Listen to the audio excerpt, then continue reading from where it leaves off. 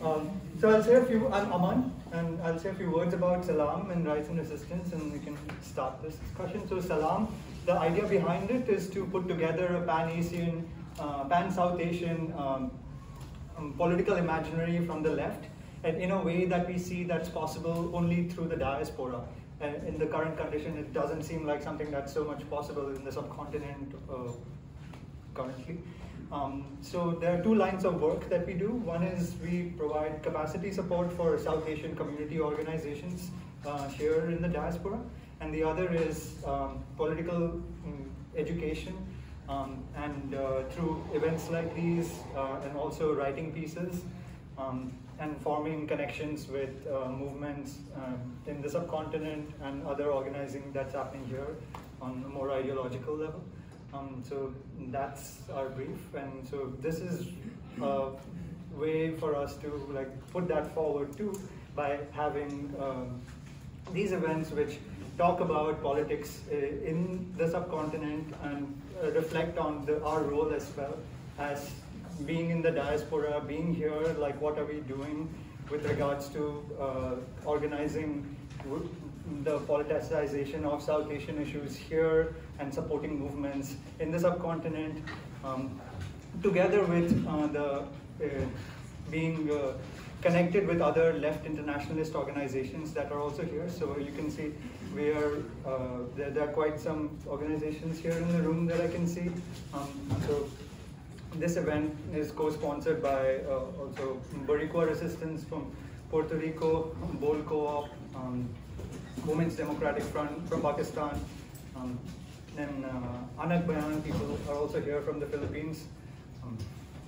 So I mean that is the idea behind this event, and this is just another one in the series. We had one on Sri Lanka in May, where we were also talking about the issues that were happening there, and we're looking at this event as more of a point of departure for gathering people to see how we can then study, agitate, and organize together.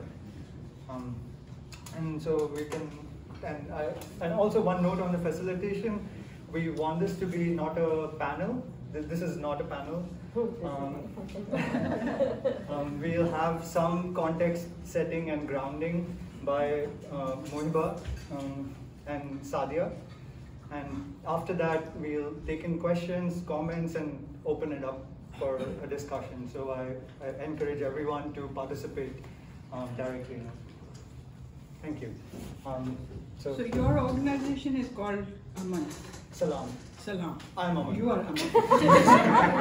Very good point. पहले से clear कर लो. Very good. Yeah. Thank you. Can you start with Saadia? Yeah. And thank you, Ahmed, and thank you to Salam and the 6th Street Community Center for providing this amazing space to have this conversation. I can't help but think about the last time floods in Pakistan necessitated teach-ins and calls for solidarity, and it's interesting to sort of think about what has happened in those 12 years. It's also, I apologize to the Pakistanis in the room. Some of these points might, be obvious to you, because I was expecting to see, more non-Pakistanis. So it's kind of geared towards that. But just to sort of start off, many of you may already be aware of the fact that, since you're here, that Pakistan has seen record unprecedented levels of flooding this year, caused, on the one hand by climate events which are not natural, as we know, and we can go into detail about that. In particular, the melting of glaciers. Pakistan has about 7,200 glaciers, which is the largest number outside of the polar regions. So record high temperatures in the summer led to, obviously, melting of the glaciers. On the other hand, there was a shift in the monsoons and record high levels of rainfall as well. And since it is primarily a riverine country, the combination of all these factors and other things that we can discuss, land patterns and land use patterns, just led to a crisis that, even Pakistan, which has seen its share of flooding over the last, several decades, has never seen before. And I think the crisis, one of the things that makes this situation different from the 2010 floods, terrible as they were, is that I think even a country that was better situated to deal with crises of this nature would have found it impossible really to deal with this on its own. And one of some of the things I wanted to just lay out here for discussion is how Pakistan, in what ways is Pakistan not even that country, right? And not to obviously feed into the kind of general discursive framing around Pakistan as like, the most dangerous country in the world and overrun with terrorists and rogue nation, all of that. But really to think seriously about, like, if we're going to talk about building solidarities and how we can sort of respond in a productive way to what's happening halfway across the world, I think we really need to understand the place in its full context, right? So like the social, political, economic context. And then we can move on to talking about climate justice issues and what the role of the West should be.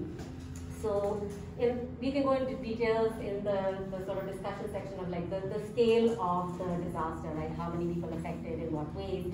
But really, like, just to give you a sense, anywhere between 1,500 to 1,700 people killed, 33 million affected, 600 or more of whom are children, 7.6 million displaced, and only 600,000 of those in official relief camps. So you can imagine what the conditions of all the others would be. At the very least, no drinking water, no sanitation, which automatically sets things up for huge disasters that are going to be unfolding, right? People have been warning about. So malaria is on the rise, other waterborne diseases on the rise, typhoid, dengue, and then the 1/3 of the country is underwater. It's a primarily agricultural country, which means that there's an immense food crisis already, unfolding. And all of this, and of course, textiles are Pakistan's major export, and so the devastation of the cotton crop is also going to mean, if you start talking about IMF and debt regimes, is going to mean another, set of crises, economic crises on top of that, right? So complicating all of these factors is, as was also there in the 2010 flood, this idea, as I was saying, of Pakistan as a country that doesn't deserve international sympathy, right? And so then and now, the UN has been unable to raise even the meager asks that it put out, for Pakistan. And so it asked initially, it tried to raise $90 million. I mean, that's such a literally part of the fund drop in the ocean. And has raised it to 160 million, but has only been able, asked for 160 million, only been able to raise about $90 million, right? Complicating this is the fact that there's really no coordinated state-led disaster relief management system in place, despite the fact that there's been a series of natural disasters that should have, necessitated. There is infrastructure, but there's been no political will to actually do planning and put resources into that. So when we talk about the politics, we need to talk about where that political will comes from or should be coming from and why it's not there, right? And then, so what you're left with is the fact that you have small organizations on the ground trying desperately to meet the needs of ordinary people, right? Because the state is like the federal and provincial level, basically more or less absent, right? And these organizations are hampered in their efforts, not only by the fact that they're small, but that even the funds that they're able to collect on individual basis from people abroad are held up due to the fact that Pakistan is on the grey list, right? And so there's immense amounts of, focus on where money is coming from and all of that. So all of these things kind of play into the problems that we're seeing in terms of even like being able to address what can be addressed in this situation, right? And what people have been telling me is that there's not even any systematic collection of data by the government on what is going on. I mean, some of that can be explained by the fact that, roads have been flooded, bridges have collapsed, and so reaching people is difficult. But organizations on the ground are managing to reach people, and so it's not impossible, especially for a military the size of ours, and a military that gets as many resources as ours does, to be able to do this work, but conspicuously absent, right? So the other thing that that this disaster is playing out against is the long growing economic crisis that Pakistan finds itself in, which has only been exacerbated by the floods, right? And before this COVID, right? And of course, when we talk about the IMF, that's going to be a story that can be told through that framework, right? But even before the floods, Pakistan was seeing record high inflation, increase in energy prices, and decades of IMF-imposed austerity and bloated defense spending produced astronomical levels of precarity. Food insecurity was already at very high levels, estimated at 16% of the population, and this is before the floods, right? And I just wanted to sort of throw out there that the IMF refused to relax its stringent austerity conditions attached to the release of its next tranche of the loan program in September, and instead demanded that Pakistan further slash price subsidies, whatever existed, raise energy prices, impose taxes on products that had been excluded up until this point, including medicines and other essentials. And again, even if we had a state that had the political will to respond to a disaster like this, it would be so completely hampered by these austerity conditions. Another complicating factor is the political crisis, the instability that is playing itself out right now, which also is completely connected to the military's stranglehold on democratic politics and politics in general in Pakistan. And in the discussion, we can sort of, expand on that. And then, of course, connected to the military and the reason why the military has been able to have this stranglehold on Pakistan is the geopolitical context and the position that Pakistan geographically finds itself in, the strategic position that Pakistan has unfortunately found itself in for several decades, right? So some of you may already know that in the early 1950s, the civil and military, ruling elite decided to throw in its lot with the US in the Cold War, very deliberately, and therefore, as always happened, there was immense amounts of repression of any kind of small d democratic forces, leave alone left-leaning forces. So that is something that has been ongoing. And the military has been in power directly or indirectly in Pakistan for the majority of the time that Pakistan has been independent, right? And so that has perverted politics, it has perverted the possibility of democratic decision-making at all kinds of levels. It has perverted the economic priorities that Pakistan as a state has expressed in its various budgets. And then, again, bringing it back down to the geopolitical context, most recently, of course, was the war on terror, and the vast amounts of money that flowed in contrast to the meager amounts that we're seeing in terms of relief efforts, even from the US. The vast amounts of billions of dollars money that flowed to the Pakistani military from the US, because of its importance to the US in the war and occupation of Afghanistan, right? And so, interestingly, in the 2010 floods and then the 2005 earthquake, the framing of Pakistan as a security risk and threat was one of the ways in which the need for US and its allies to step up and help Pakistan was co-couched. Like if you don't help Pakistan, it's basically going to collapse and be taken over by extremist forces, right? And you are, interestingly, now no longer really seeing that kind of a discourse. There's not much happening in the media except for obviously the news items that you see about the floods themselves. But there was a congressional briefing that I found that did talk about the possibility of that. And of course, the reason for that is that after 2014, when the US started to kind of cool down its presence in Afghanistan as a precursor to withdrawal, that also meant that Pakistan became less of a priority as an ally. And so US-Pakistan relations have, until recently, been at a historic low, right?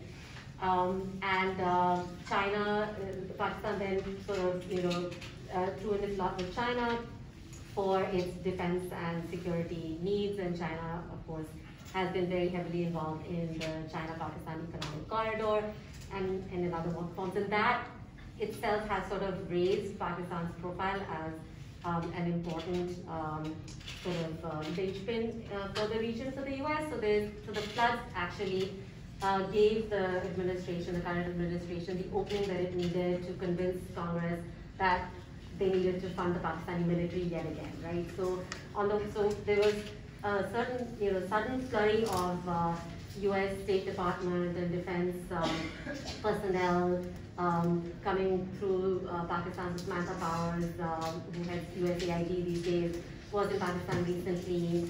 The U.S. Central Command and the State Department have been very present. The Pakistani chief of the military reached out to the U.S. to ask for assistance in having the IMF funds released. The IMF was refusing to release. And in all of this, like the drama of like the U.S. stepping up to help Pakistan, basically $30 million of a relief package has been released. At the same time, the State Department approved a potential sale of F-16 equipment to Pakistan valued at $450 billion, right? So that tells you what the priorities really are and what really has been our course, right, as a country, right? Obviously, same for counterterrorism objectives. And we've also seen the appointment of a full-time ambassador to Pakistan after a 4-year gap. And I just want to end, with sort of the fact that the thing that we cannot discount and that everything kind of hangs on, whatever conversation we end up having, is really about understanding the importance of the military in Pakistani politics, economy. Everything kind of hinges on that, understanding what the military is doing and the ways in which it manipulates the political context and the economic context to its own benefit. So the chokehold on democratic politics, for example, has meant that you see a situation in which Imran Khan can emerge as an anti-imperialist voice. And I think this is something that has really begun to concern me because I'm seeing this being sort of being discussed in left spaces in the US. And I've had to have these really bizarre conversations with young people telling them that Imran Khan is not actually an anti-imperialist, right? But the reason for that is that his voice is the only voice on the national stage that has taken on the drone strikes, the Pakistani state's involvement in the war on terror, and has criticized the use of Pakistani bases for those drone strikes. And that really is the result of the fact that for the Pakistani military, Imran Khan, despite all of this, because he wasn't directly at that time criticizing the military, played a very important role of spoiler, right? To scuttle the sort of two major national level political parties, because the military has not been happy with the return to democratic politics that happened in 2008 following the lawyers' movement, right? So since then the game has been to kind of somehow replace military power, and so Imran Khan's hybrid regime was an experiment in that, right? And that, of course, experiment failed because he became more of a liability to his populist politics for the army. So we can talk about that too. But really, what that shows us is that, thankfully, the long history of Pakistan has been a history of the sort of attempt to kill small d democratic politics, especially of the left persuasion, and then that leaves a space open for these kinds of voices to emerge, right? And the fact that through a large period in the global war on terror, civil society organizations in Pakistan are also not very happy to criticize the military because they saw it as a bulwark against extremist forces, right? So I think all of these things are things that we can kind of talk about. Just to sort of end, so that Mohiba can expand on these and bring the climate justice stuff to the fore.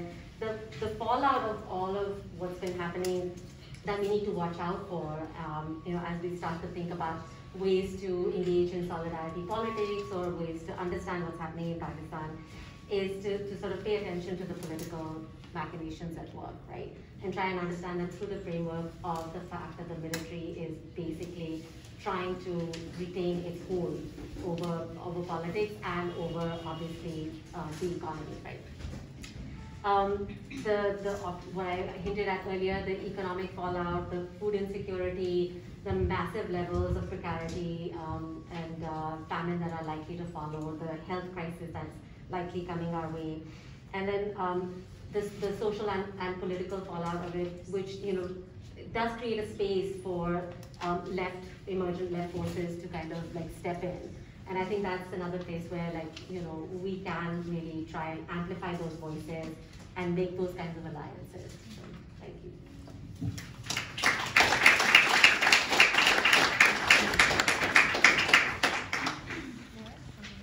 Thank you so much, Saadia, for this was a very comprehensive, historical and also current context of the floods in Pakistan at the moment and what are the roots of this problem and this tragedy. I would extend more on mapping the scale of the disaster, especially the disaster of the current floods and how it's also different from the disasters that have happened in the past. So situating it in numbers, as Saadia already pointed out, that there are 2,000 people who have been reported killed and 35 million people displaced, and this makes 15% of Pakistan's population affected by the floods at the moment. And we see that Pakistan is facing a loss of $10 billion due to these floods. And why is this an important point? Because at the moment, Pakistan's external debt amounts to $28 billion. And in Imran Khan's tenure, we see that we see a 27% rise in inflation. And who is hit by this inflation? Who are the people who are most vulnerable to all of these things? It's actually the poorest and the middle class, because the elite class does not get affected by any of these things, even by these tragedies and even by these disasters. They're not the one who are affected by it, because even in the case of Pakistan, as we see, the military class, as Saadia has pointed out, and the elites combined with the military class amass $17.4 billion, and that remains untouched. So that is not touched. Who is being affected by this inflation? It is the poor class. It is the middle class that is being affected.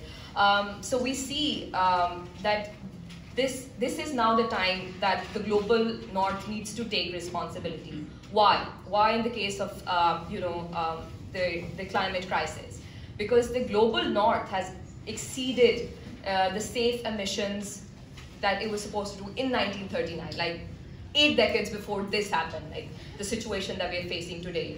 And Pakistan has barely used 0.4% of the total greenhouse gas emissions that we're supposed to use, since 1959. So the global north has exceeded its emission by 90%. So we, at this moment, we have to see who is being affected, and that's what we need to talk about, and how imperialism and the imperial legacy plays a role in all of this. And so we have to look back at the colonial roots of this problem as well. This is a developing problem. This is not the first time that it is happening. It has happened in 2010. It has happened a lot of times before as well. And we see that how it was the British Empire building, setting up these alliances with the local elite, making sure that they're restricting the space and mobility of the people, locking them in places so that when disaster struck, there is nowhere else that they could go to. And so that's the role that imperialism has played. When we even talk about the causes, one of the major causes of the 2010 floods in Pakistan, it was the infrastructure, the irrigation hydropower infrastructure that was built in the Tonsa barrage, and the World Bank was involved in the reconstruction or in the repair of that the barrage, and that contributed to the floods in 2010 as well. At a national level, we see that The IMF loans, which amount up to $3 billion, are amputating us. It is since 1988, Pakistan has signed a dozen loan agreements with the IMF, and every time the structural adjustment plan, what does it say? It comes with a deal of liberalization of trade and finance, privatization of state-owned industries, drastic cut to public subsidies, and commodification of nature. That has always been the deal that is made with Pakistan, further weakening the economy within Pakistan, not letting us deal with these tragedies when they arise within Pakistan. On an internal level, we have the development of CPEC, the economic corridor of China, that is being built in Pakistan, displacing even more people, making even more people vulnerable to these crises and vulnerable to these tragedies. When we look at Pakistan being like a chiefly agricultural economy, what does that mean, and how does it affect people? We see that there has been a move from the capitalist farming model to like a model where they have farmers on a contractual basis, called basically a theka system, where the landowners basically give their land to poor farmers on lease, and they have to pay a certain amount after the irrigation is done.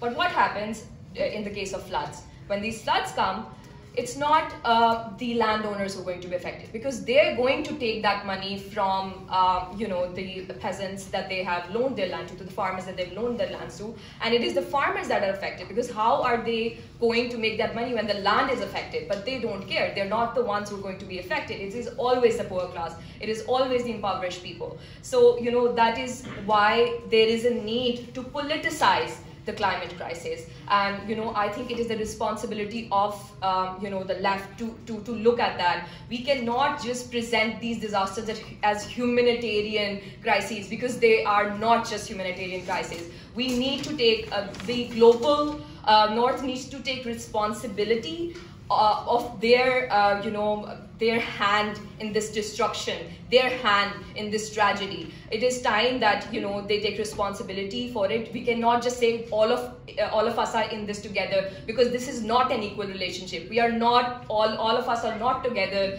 on an equal level. There is a global North who has been oppressing on us on a larger scale, and we even as a state and as a people have not done enough to suffer this tragedy and suffer this crisis. And again, like when we look at the debt in Pakistan, even the debt, all of these IMF loans that we are getting also are geared towards still favoring the elite-driven economy, still favoring the military, and not really thinking about the people, not how they are affected.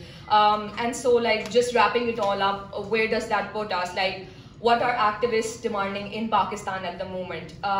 Beyond climate reparations, we need colonial reparations, for Pakistan. The global North needs to be responsible for it. They need to, first of all, cancel Pakistan debt. Not only cancel the debt, but provide like investment and technological transfer for building like, climate resilient infrastructure that actually supports the people and like is not actually only geared towards displacing them and only geared towards making the rich richer. And on top of that, a demand on the ground at the moment is also that the $100 billion dollars that were committed to the poor countries in the Paris Accords, that commitment has not been fulfilled. And on top of that, that should also be